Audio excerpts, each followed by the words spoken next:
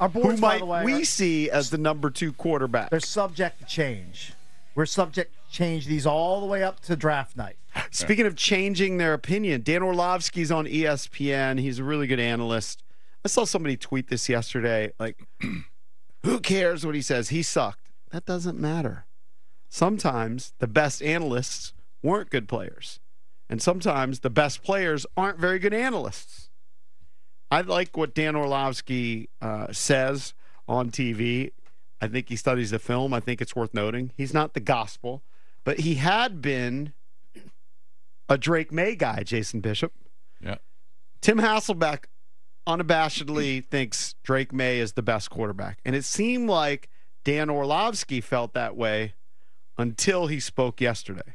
I thought that Caleb Williams was a lock at number 1 because I thought Drake May would be the guy. I was wrong in that. Jaden Daniels should be the guy. If I were the Chicago Bears right now, I would take Jaden Daniels out of LSU. That is not a knock on Caleb Williams. That is a plus in Jaden Daniels. I think, number 1, when you watch all these guys play, the best thrower, the best guy against man coverage, ball placement-wise, is Jaden Daniels. Number 2, when we're talking about explosive play, like guys who have to throw the ball downfield, what does it look like? Jaden Daniels throws the ball best downfield. And then number 3, who's got the best pocket piece? When I say piece, it's P-E-A-C-E. All these guys are athletic. It's no longer like this plus. Every one of these guys has that attribute. The patience and the peace within the pocket, he's the best at. Candidly, I think when it comes to what guy had the best game, none of these guys' games compared to Jaden Daniels against Florida. If you just watch that player versus the University of Florida, you would go, that's the best player in college football, and he's going to be the guy that transfers the best into the NFL. Caleb Williams is fantastic. I think Jaden Daniels is better.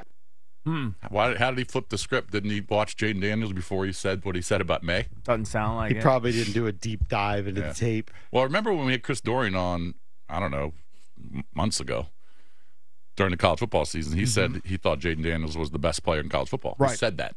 And I respect Jaden Daniels, or I respect Chris Dorian's talent evaluation of the SEC way more than Dan Orlovsky. Yeah, I mean, that dude's plugged into it every single weekend. No one knows the SEC like Chris Dorian, believe me. Dan Orlovsky does not. But maybe Orlovsky hadn't seen the Florida game. This is what he did against Florida. Yeah. LSU won that game 52-35. He was 17 for 26 for 372 yards and 3 touchdowns.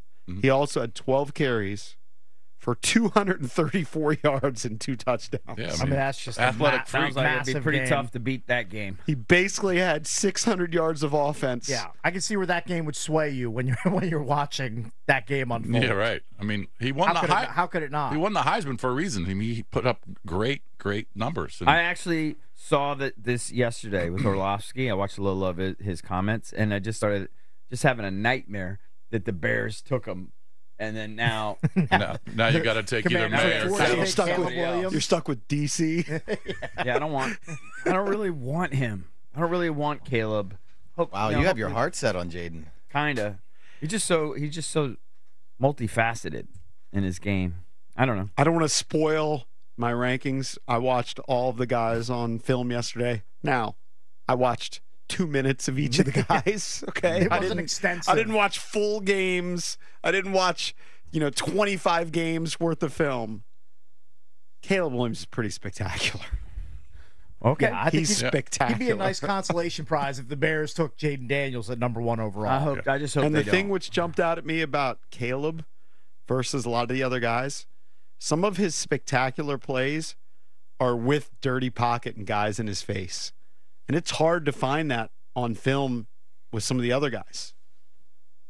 Like a lot of times, if you watch 10 throws from Jaden Daniels, perfect pocket in all of them. Well, that's the knock though against Caleb is that his time to throw is one of the longest of the top guys, and he was passing up the easy play and just hanging in there. There may be a red flag. And that window's going I'm to just shrink saying when he that gets some to of the NFL. throws he makes is with like guys coming right at him. Mm-hmm. Yeah, if you have the bravery to stand in there and deliver the ball downfield with the pass rush coming at you, GMs are they're gonna love that. Now that guy we had on the show earlier this week, Daniel Kelly, who took Caleb Williams off his board, which seems a bit extreme. What was his big reason for that? Do you remember?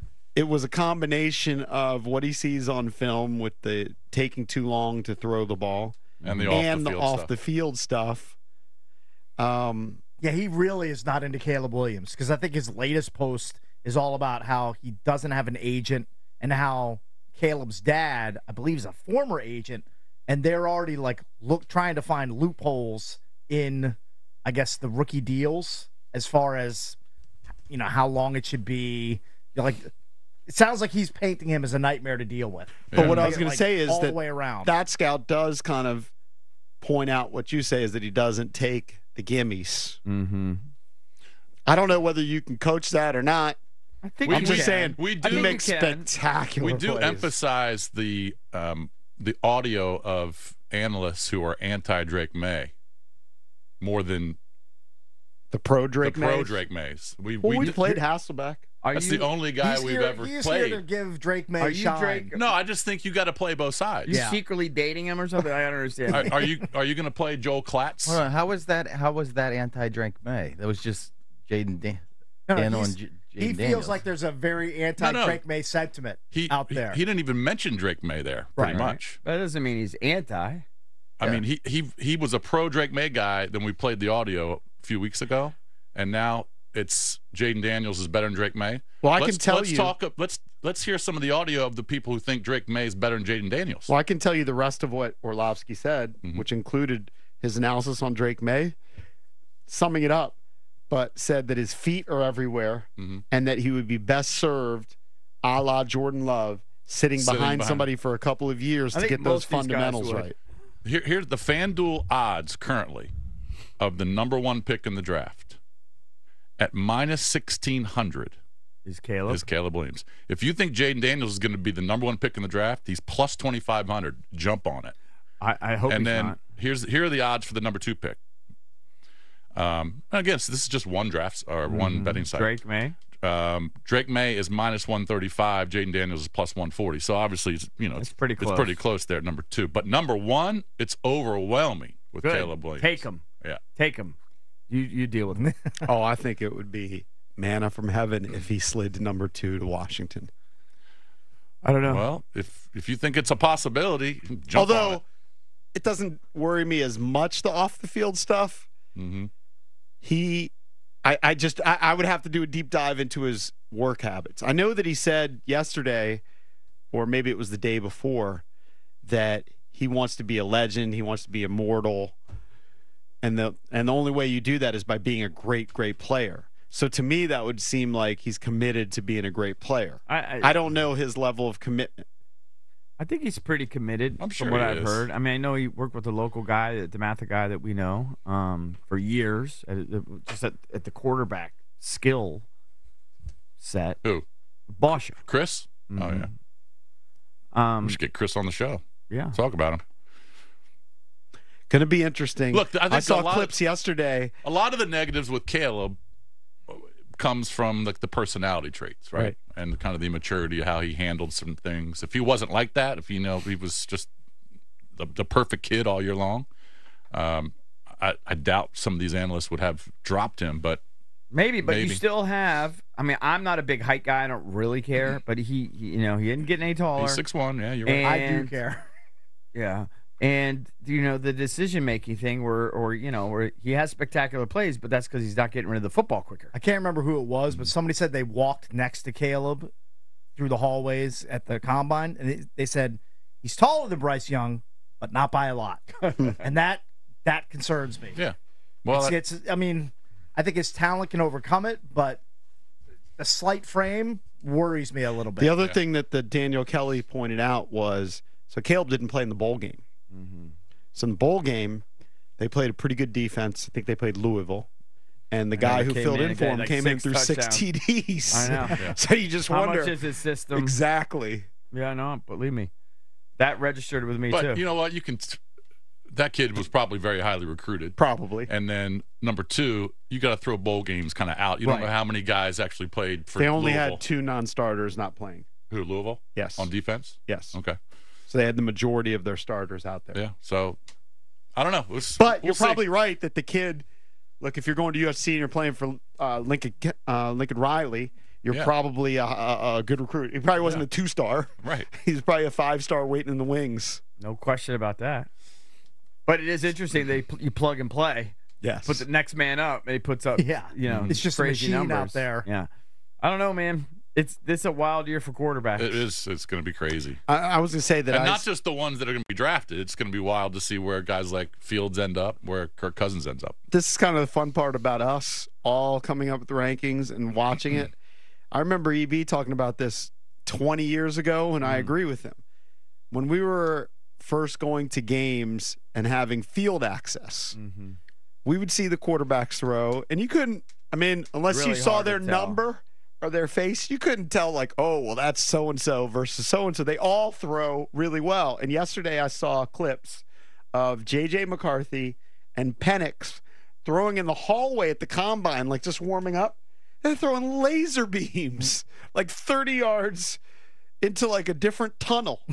Well, I mean, these should are Power 5 college quarterbacks. I mean, you're of course. surprised these guys have cannon arms. But I think I remember specifically the one I always talked about was Casey Weldon was throwing. Right.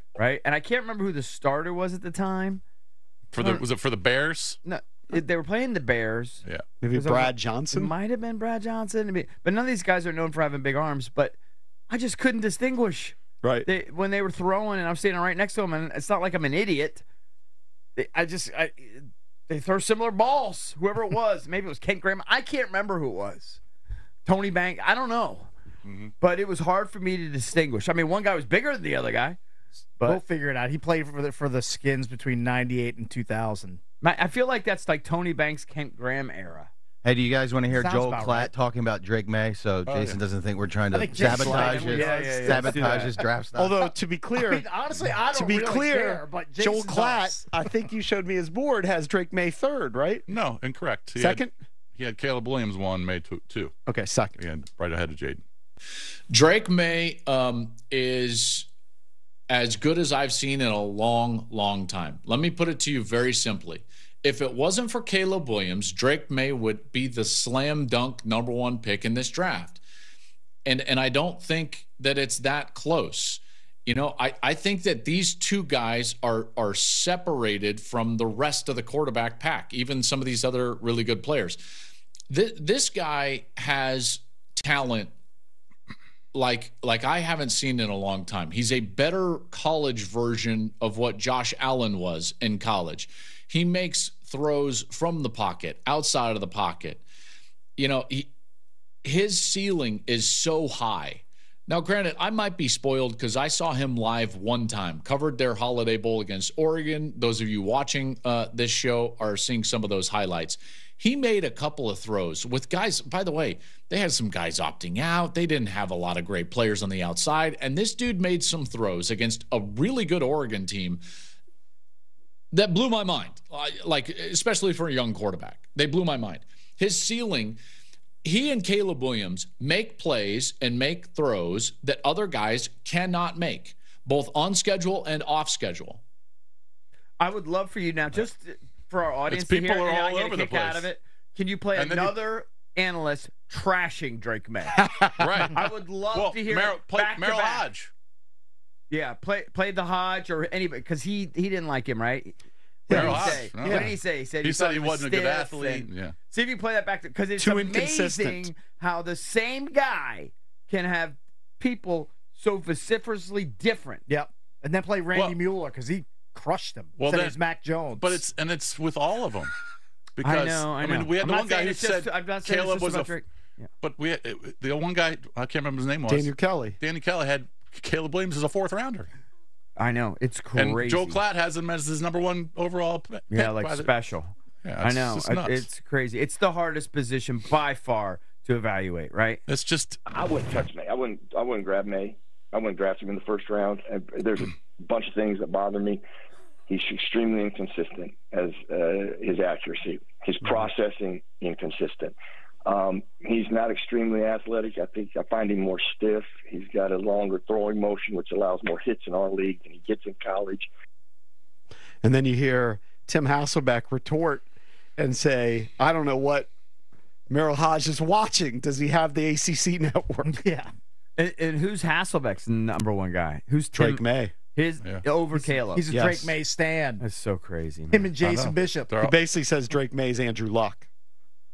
Yeah. I don't think he is, but maybe. Well, I'm we're not going to putting him reveal our board. I'm not putting him in Andrew Luck's class. We'll reveal our board. I think that it's at crazy if 7:20. you, for guys like Merrill Hodge who say he's not athletic. No, he said he's not extremely athletic. His brother played baseball at Florida. His two brothers played college basketball at North Carolina. His dad played quarterback in North Carolina. He comes from a more athletic family than all these guys. So to say he's not an athlete, I think is just He didn't wrong. say that. He said he's not extremely athletic, in his opinion. Well, I mean, that's how all many guys relative. are extremely athletic? You're not. Jaden Daniels. Here's what I know. Okay, that's one guy. You're not going to like Drake May on my board. Caleb Williams is not extremely He's not athletic. on your board, right? He's on my board, but Oh, I thought he was a foobar. he's kind of hanging on. One of the later spots. because of the Mac Jones Yeah. comparison. All right, we'll do that coming up at 7:20. We'll reveal our board. But coming up next, your chance to win tickets to go see Luke Bryan in concert at Jiffy Lube Live. Call in now at 800-636-1067 for the morning matchup here on the Junkies.